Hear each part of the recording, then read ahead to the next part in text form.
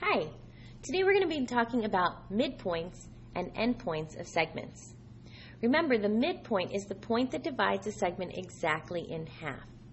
And we talked about that we use tick marks in geometry to show congruence.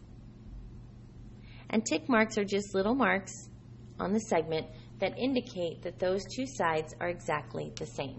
Okay? In case you've forgotten from last week, congruence, remember, just means equal measures. And you know the symbol for equals. The symbol for congruence is just like the equals but with a little squiggle. So that equals with the squiggle on top just means congruent. Okay? So in my example, if I had letters here, A, B, and C, I could say that B is a midpoint of segment AC, which would also tell me that segment AB is congruent to segment BC. Segment AB is congruent to segment BC, which means if they're congruent, that means they have equal measures. So that means I can also say the distance from A to B is equal to the distance from B to C. So all three of these I can say only if I see the tick marks, or I'm told I have a midpoint, or I can mathematically prove I have a midpoint. Okay? All right, so the next word, this is going to be new for us. Sorry, that is the bell to begin second period. The next word that's going to be new to us is segment bisector, and we'll use bisector in a few different ways this year. But a segment bisector is something, a point, segment, ray, line, plane, anything that intersects a segment at its midpoint. Okay, so when I look at my picture, I do know that I have a midpoint because I have this segment AB and I can see the two tick marks. So I know that M is a midpoint, which means M is also a segment bisector because it's a point that's dividing this segment exactly in half. Notice I could also use a segment. So I could look at segment DC. If I were to erase the arrows on each end and just look at the segment, segment DC would be a segment bisector. Even though it's not bisected, DM looks much shorter than MC, right? So it itself is not bisected, but segment DC is a bisector of segment AB. I could also use a ray or a line or even a plane. So if I were to cut off one arrow, now I have ray DC is a segment bisector of segment AB. I could leave it just like it is and I could say line DC is a segment bisector of segment AB. Okay, so anything that cuts that segment in half is a segment bisector. When we see the word bisector, we're always going to remember cuts in half equally. So anytime I see the word bisector, I know I'm going to end up with two equal halves. So that's something we always want to remember as like a helpful hint when we're doing problems, that if I see this word bisector, I know that's going to mean two equal halves. Okay, it's going to divide into two equal halves anytime I see that word bisector. All right, let's look at an example. It says that I'm given that point M is a midpoint of segment, because there's no arrows, RS. And then I want to complete each statement. I have statement 1 and statement 2. Since I don't have a picture, the first thing I should do is draw myself one. So I'm going to draw segment RS.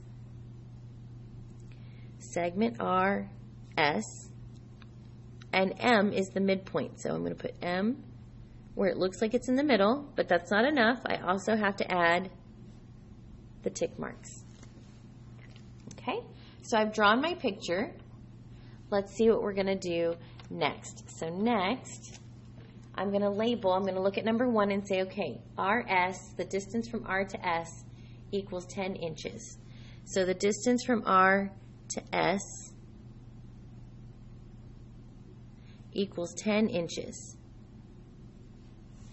It says, well, then how long is it from S to M? So how long is this piece right here?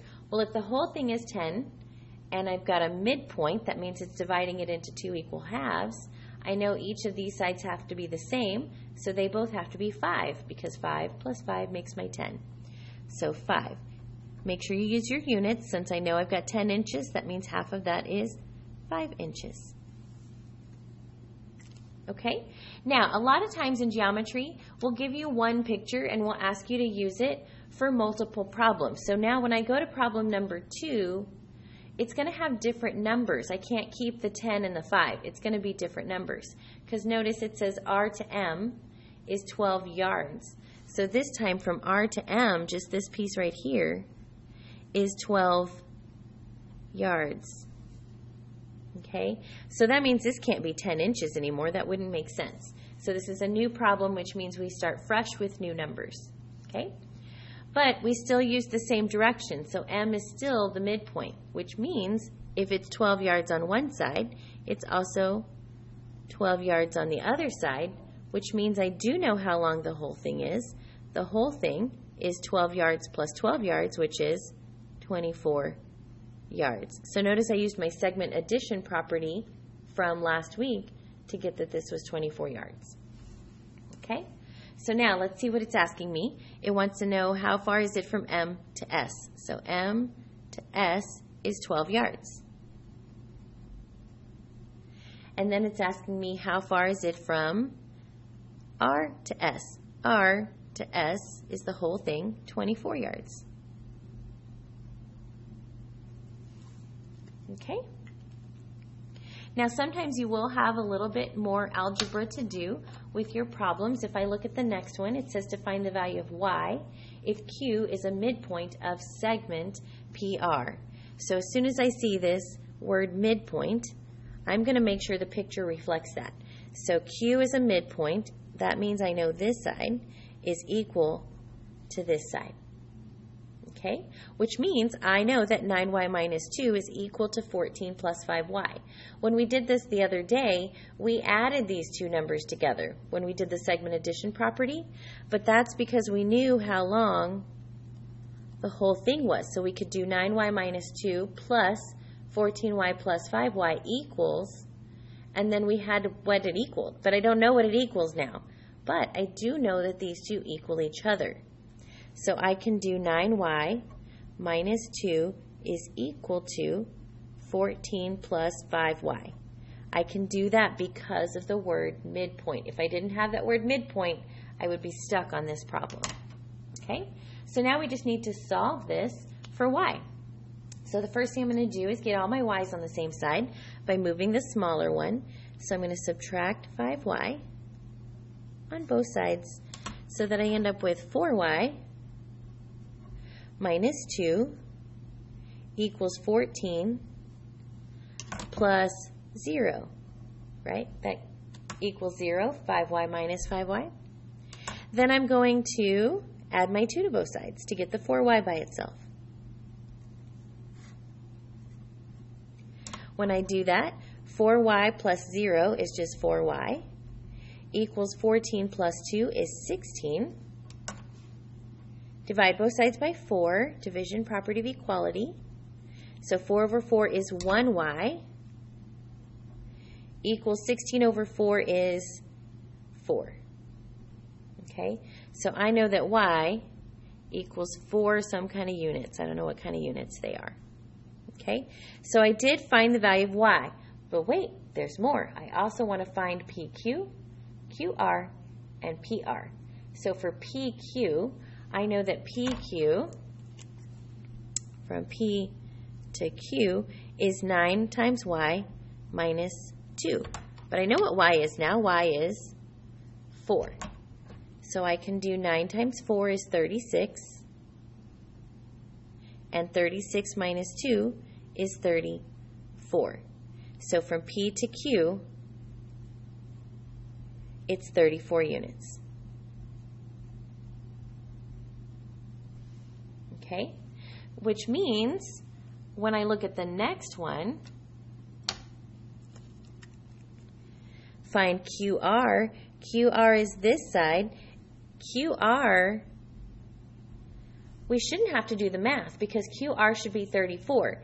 But it's always a good idea to do the math because that way if I made an algebra mistake over here when I found 4, by checking it this way, I'll know immediately if I made a mistake.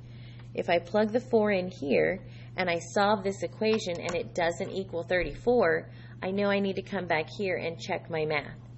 So 14 plus 5 times 4 is 20. 14 plus 20 is, thank goodness, 34. So I can feel confident that I'm going to get this problem correct. Okay? So then last but not least, it wants the answer to how long is it from P to R. So from P to R, the whole thing is going to be I have to use my segment addition from last week, P to Q plus Q to R. So I have to go 34 plus another 34. 34 plus 34 is 68 units. There's my 4 answers to this one problem. Okay? All right, when we come back, we'll do another problem that's similar to this one, and then we'll look at coordinate planes and how to find midpoints there on your coordinate plane. Okay? Thank you for watching.